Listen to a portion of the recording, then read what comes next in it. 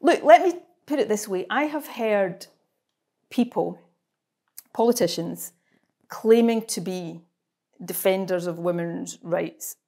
I've never heard defend women's rights in the past. In fact, I've heard support policies like the rape clause, for example, that run counter to women's rights.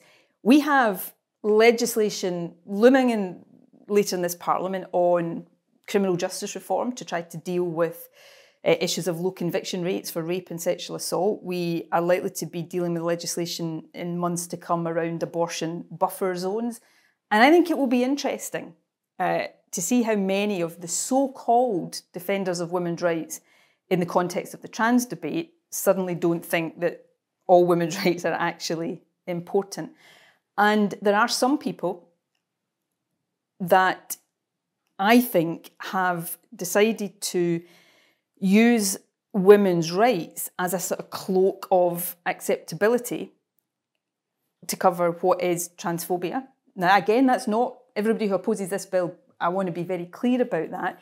But there are people who have opposed this bill that cloak themselves in women's rights to make it acceptable. But just as they're transphobic, you will also find that they're deeply misogynist, often homophobic, possibly some of them racist as well.